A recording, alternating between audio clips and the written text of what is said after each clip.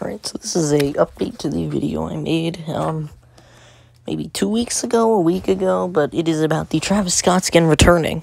And we had, a little bit more info that could possibly be the day it releases. So, yeah, let's, start.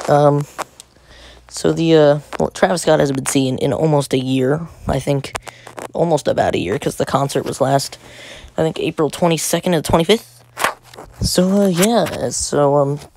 the Travis Scott skin got updated in the update 16.10, and Marshmallow and Major Lazer got updated, or their entire set got updated in 16.2, which makes me think that they're all gonna come in, like, the same item shop, which could be, one, on any day between April 22nd to the 25th, or April 30th, which is Travis Scott's birthday, or they could come in a later date in, like, maybe, like, Icon music bundle or something, or just like not really a bundle, I would say more like they're just in one tab, or you can like buy them all separately and stuff, like they did with the Year More tab. They had it in like, sorry about that, separate areas, like it's like the Marshmallow bundle and the next with Travis in like the same tab.